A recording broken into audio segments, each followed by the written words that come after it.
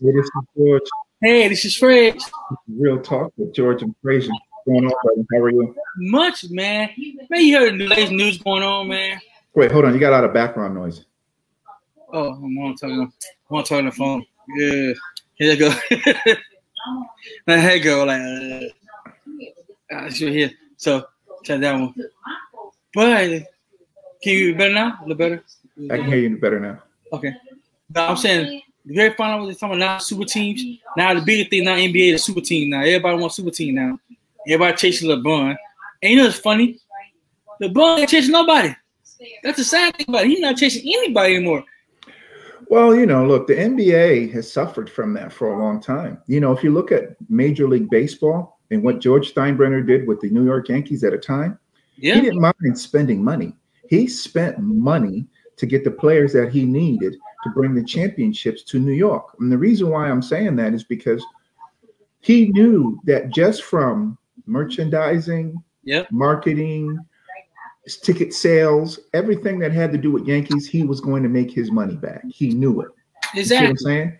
Whereas you have a lot of NBA players that and owners that are just strictly on just the whole thing of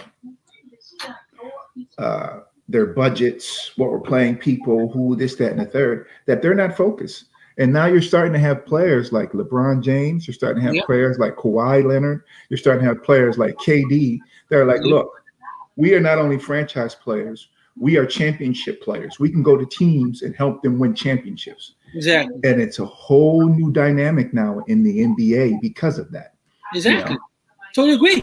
But my thing is, too, though, it still boils down to chemistry. I can have 1,000 all-stars, but they can't play together. That's a waste of time and money. I mean, take an example. The Redskins tried it. If you're on paper, the Redskins had a championship team. They couldn't even make the playoffs, you know. And I'm going to say for a few other teams. The Clippers did the same thing. I mean, come on. You had everybody on the team. Yeah, everybody had a Kyrie. Recruited everybody, even the big men.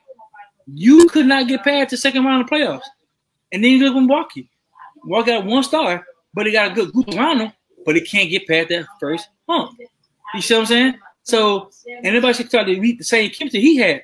But they felt understand was he was not playing them. He was having fun. He was playing like he was playing on a playground. I see you, I meet you, they play. You know, and then, come on, let's think about it.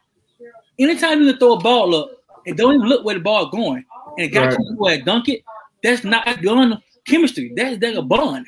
That's a bond now. You know? So you can't beat that. You can't beat that with nothing in the world. And that was searching for. That's just for a super team. They're just for that one chemistry that can actually put them over the hump. And look, the Knicks, I love them. On paper, the squad look really good. But they be real about it. If LeBron can have a team back healthy, they could beat them. Oh, yeah. Come on, LeBron play everything. The key people understand this, he's not just a one-position player. He does what it takes to win. And if you have a player like that, people feed off that. They actually correlate with that and bond with that. And now you make them better. So that's what you can't get.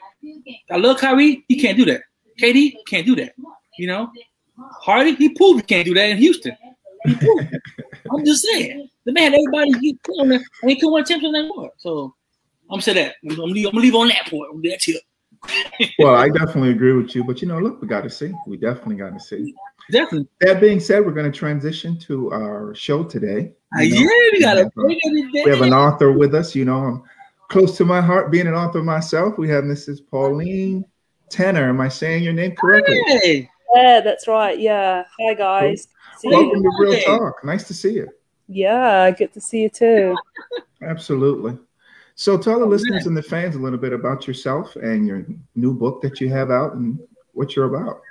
Yeah, sure. So I'm about quite a few things. So I have a company called Grant Tree where we get government funding for startups and scale-ups for research and development.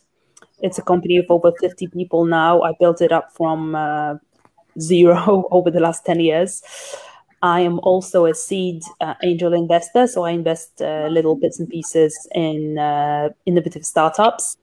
And yeah, and during the day, I'm a businesswoman. At night, I'm a burlesque showgirl. So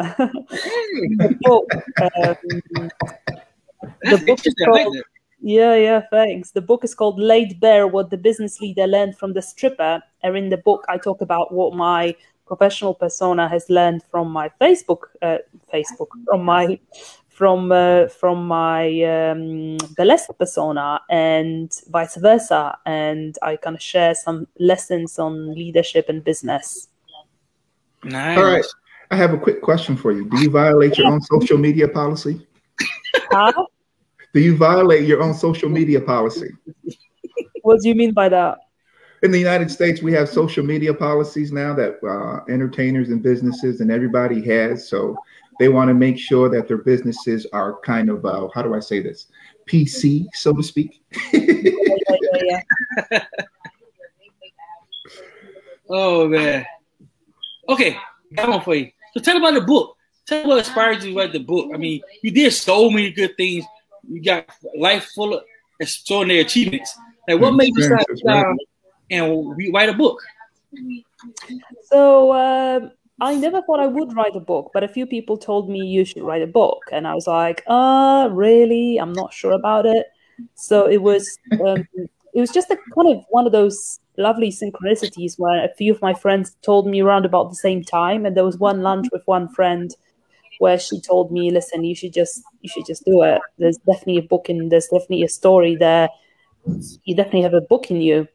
And I just came home and I opened up the Google Doc and it just started pouring out of me. It was amazing. I loved the creative process around it. It was so satisfying. Nice. So what were some of the things that you can share with us that you've learned? Sure. So I learned, and that's both as a burlesque girl and as an entrepreneur, that it's okay. It's more than okay to stand out. That, you know, as a burlesque showgirl, the more ridiculous your costume, the more ridiculous your makeup, the more attention you will attract. And similar as an entrepreneur, it's important to have the courage and the motivation to be able to be different and to not be afraid to piss some people off. So if you're doing something truly disruptive, you will at some stage piss some people off, and it's super important to be okay with that. So I learned that. I also learned to be a better leader, I would say. So I learned the power of just being as opposed to doing, pausing as opposed to action. So I kind of developed my feminine leadership side a little bit more. So I believe we all have a feminine and masculine side to our leadership. So for me, it really performing taught me kind of trusting more in the process, being in the moment, and just really surrendering to what is happening as opposed to constantly trying to change and influence things. Right. True. Absolutely. That's true. So for venture capitalists, do you look for certain areas of business? Because I know some companies will be like, we're only tech companies. Some companies will say we're only agriculture companies. Some companies will say, you know, we're only real estate companies. What do you look for when you're looking to invest, or is it just setting the foundation to help small businesses or businesses out?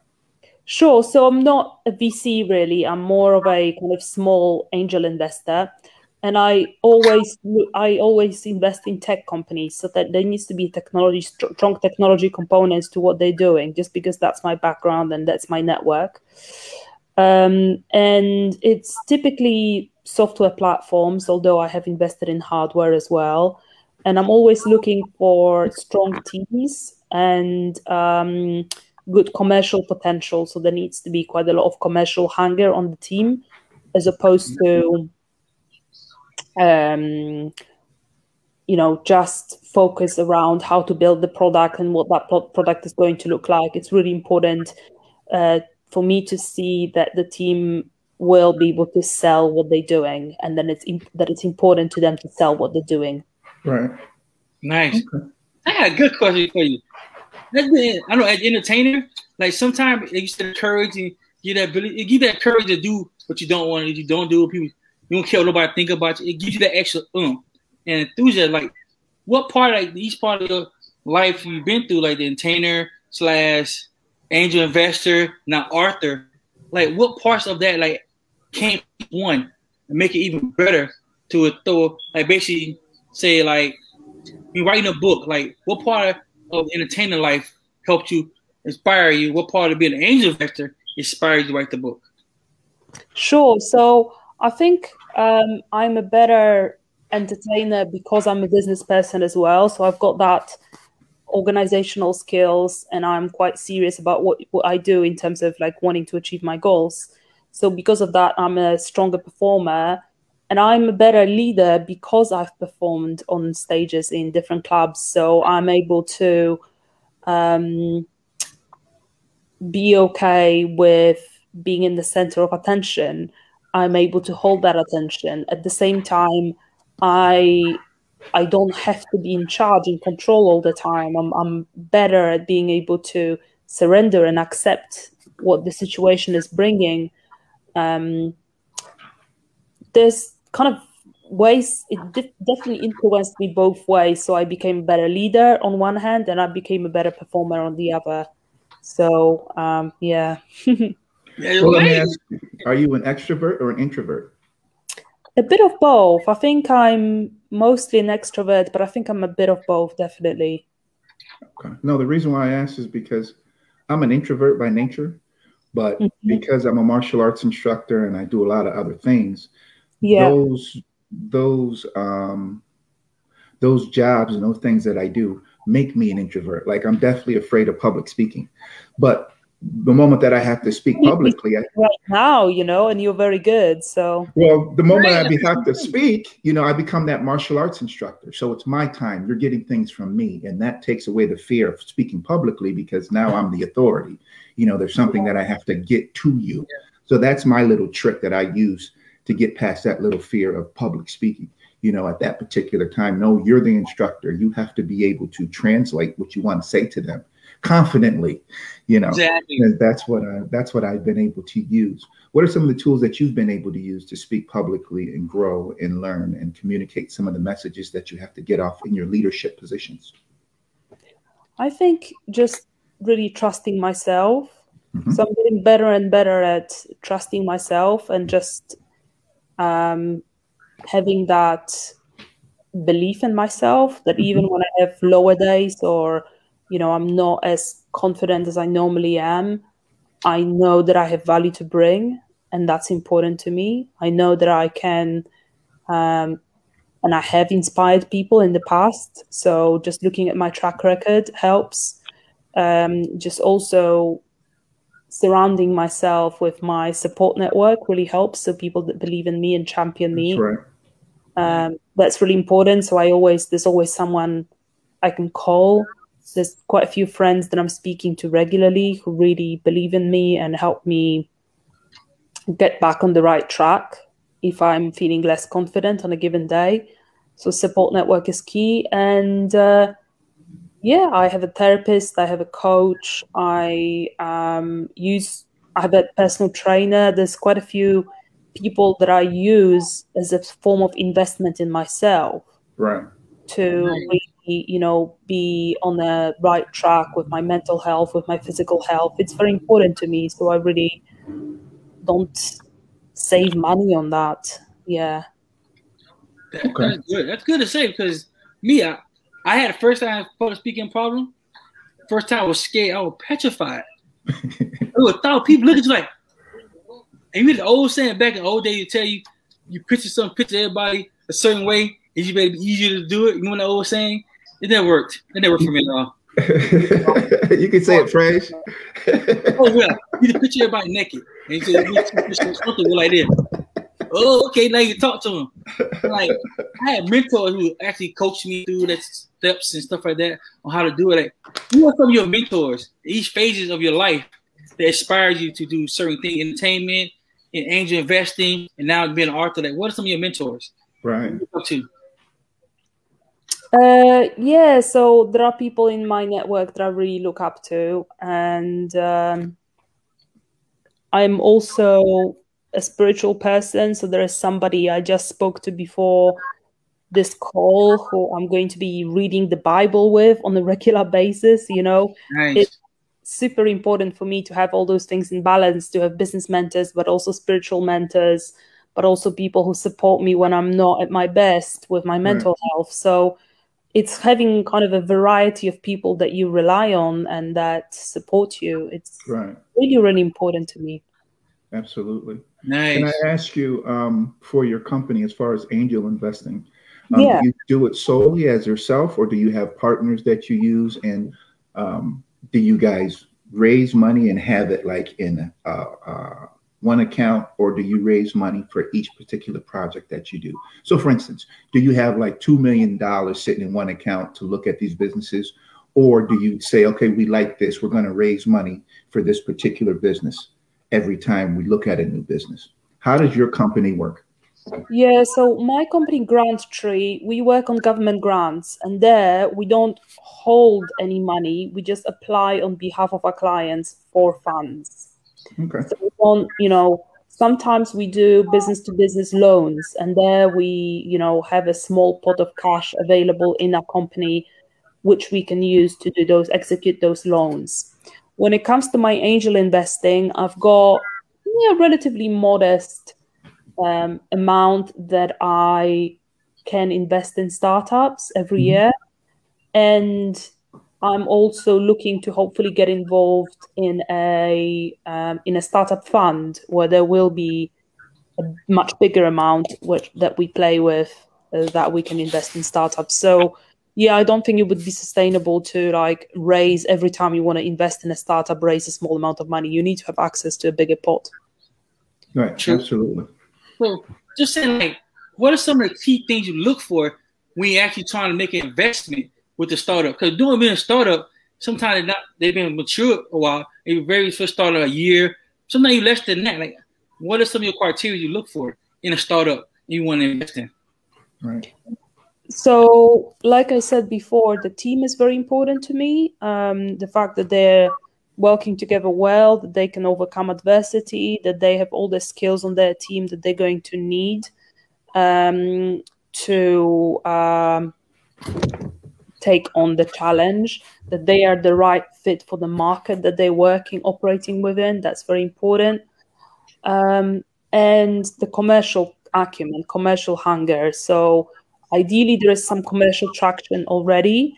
And if there is not, then at least I can see that the team is really committed to being commercially successful with their product. So it's not just mostly technical expertise and being interested in the technical side of things, but they have strong kind of set of skills on the commercial side of things as well. Right. Mm-hmm. How many applications do you get a year for businesses? Because here in the United States, we have either the Small Business Administration that does a lot of that work for us, where we can go for loans. But a lot of private companies now have started to walk into this particular market because as interest rates go down or go up, investors are really looking for yields on their money. So some investors don't want to do anything unless they can successfully get at least a guaranteed 10% on their money. And so they look into the private market for things of that nature. How does that work in the UK per se? Is it like the same process, or is it just something a little bit easier? In terms of what? Pitching for money? Yes, pitching for money, absolutely. I would say it's probably harder in the UK because there is a bit less appetite for risk. Okay. And there is just less VCs and angels than there are in the US. So I've heard from so many entrepreneurs that they're considering going to the US to raise because there's just more money available. So if anything, it's probably a bit harder, to be honest. How do you navigate that then? Because it's more competitive. I'm just trying to have our listeners, get a gauge as to, the markets and how these things work, because it could be very defeating if, if let's say there's a top 100 and you're the top 25, you just always are getting bumped because of, there's 24 people ahead of you that the quote unquote business industry will look at first. I think you just have to be really competitive. So you need to be really good at what you do, and you have to be very well presented. So you have to have a slick, professionally done pitch deck, and you need to be prepared to network with investors, to get to know them personally, or ask for introductions so that you don't just cold email them. So it's Yeah, so it's really important that you have that stamina to keep going, to take rejection multiple times, and you're really, really well presented, and you stand out from the rest. That's really important. Right. I'm going to part of the risk factor because I know, like in the UK, in the United States, it's different. Other countries are different, especially when you're putting the package together with the analysis, numbers, and everything together. Like, how important is, say, if you want to invest outside of the UK, and the person comes to you and pitching you, and his numbers are a little off, but he has a very good product that has potential to, in a particular niche, a target market that can be good. How do you feel about investing in that company? Would you take a chance on it, or would you kind of pass on it? That depends. I'll probably connect them with someone in my network who can help them improve on the financial forecasts. So somebody who can help rev up the financials so they look good. Yeah, but I mostly invest based on my relationship with the founders, not the financials, because in the very early stages, the financials are, they're going to be way off anyway. Exactly. So for me, it's mostly my relationship with the founders, how I know them, knowing their resilience, how committed they are to the idea. And yeah, the idea being good is also something that counts. True. That is true. Right. That's very good to say, because most angel investors don't have that personal relationship with the company they're trying to invest in. Majority of them just look at numbers. And it's very good to hear that a person actually still believe in the person, and they connect and build a relationship with a person when they're investing. That's a very good niche, because now that person also obligated not to fail you, or make sure he has more, how you say, more skin in the game. More skin in the game. Because he don't want to let you down. So he has more info with you. So what do you say, like, some people, professionals don't have the same niche you have. Like, how do you navigate through that? Because you, Jason, in the majority male field. So how do you manage to navigate to being a female angel investor? Is that a differential, or still the same, especially in the UK? So are you saying, does it make a difference in somebody if somebody is? If you're a female, most angel investors are usually males. There are very few female angel investors. Yeah. So how do you navigate through that in a male dominant field? Pretty much. Yeah. In other words, do you feel like it's a crutch? Do you feel like you are set back slightly when they see a female walk through the door as opposed to a male? Yeah, they can be, and that can be a very good thing because it surprises them. Yes, there are quite few angel business investors who are female, and that's fine. It's just, it's just part of it. And I guess I learned to navigate male-dominated industries ever since I started working in the field of technology. So it's something that, something that's actually normal, and I don't even think about it anymore. Nice. So, that's all right. We know you have to go. We thank you for taking the time for being with us. I think it's it's really 5-6 o'clock in the UK. And all the best of luck with what you're doing. It sounds great. Thank you. It's a pleasure to have you on. It's a much pleasure to have you. And your experience is amazing. Can you give some of our listeners some tips in the event they want to start an angel investing type business or fund? Yes, of course. So firstly, make sure that you only invest money that you can afford to lose. So don't invest money you can't afford to lose. It's very, very important, because statistically speaking, 90% of your investment is going to disappear. So you need to be okay with that. And secondly, just learn from the best. So I started off, and I'm still at the beginning of my journey as an investor, investing alongside people who have way more experience and who really understand the industries that I'm investing in. And I need to have some knowledge of the space where I play. So I have quite a lot of clients in my company Grantry that are software platform companies. So I have some knowledge of those industries, and I can maybe advise or be of use to those entrepreneurs that are investing in this space. Right. So yeah, that would be another piece of advice. Absolutely. Nice. So tell everybody where they can find you on social media. They want to reach out to you. Sure. So it's at Paulina Tenner on Instagram, Twitter, and Clubhouse. And you can find my page, Paulina Tenner, as well on Facebook. So it's quite easy to find me. Don't forget about your book. Where do you get your book at? Don't forget about your book. Where can you find your book? Yes, so it's not out yet, but if you go to my website, paulinatenner.com, you can sign up to my newsletter and I'll keep you updated. Nice. Listen, we thank you for being on the show and taking the time out. Yes, it's a pleasure, guys. Best of luck to you, honestly. Thank you so much. Pleasure. Bye. Cheers. Bye now. Bye now. Great interview. Wow. I told you. Not easy, man. Definitely not easy. It's harder in the UK than it is in the United States to raise money. I guess if you're looking at, population and, economic GDP, what we basically spend. The United States is a $15 trillion a year economy. The United Kingdom is not. So it's just more of a challenge. But I'm glad to see that she's out there doing it. I'm glad to see she's taking the bull by the horns. I don't think she got the whole social media policy thing, but that's quite all right. That's an American thing. Nobody do social media. UK is everything good. It's free spirit there. You ever look at some of the pages in the UK versus some of the pages in the United States? They're totally different. The format's totally different. The content totally different. That's true. So that's true. But look, it's definitely all good, man. I'm glad that she's actually out there and she's actually doing it. Because it's very easy not to do something for whatever reason. Exactly. It's very easy to take the comfort road, but being able to establish those businesses, being able to keep that economic engine going and that supply going is really what builds economies.